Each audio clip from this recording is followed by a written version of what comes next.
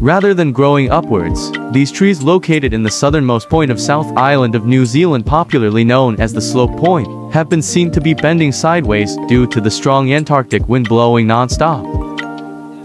This is indeed going to be an interesting topic for today's video, so grab a bowl of popcorn, sit tight and enjoy as we analyze this fascinating phenomenon.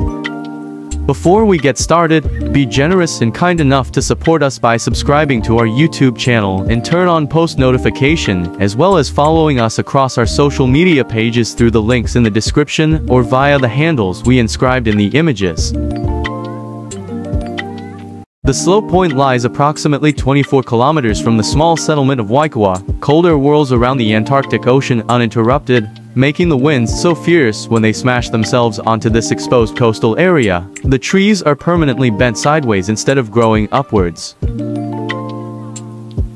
According to legends, these trees were planted here by sheep farmers to give their flocks some protection from the savage weather. As they struggle to bear the brunt of the windy assault, they bend northward in a uniform fashion.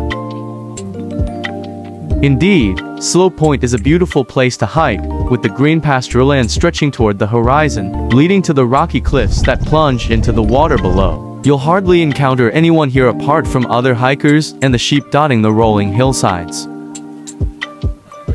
You and I both know it will cost you absolutely nothing to follow us across our social media pages for more captivating contents, as well as subscribing to our YouTube channel. So waste no further time before hitting the subscribe or follow button based on the platform you're watching our contents.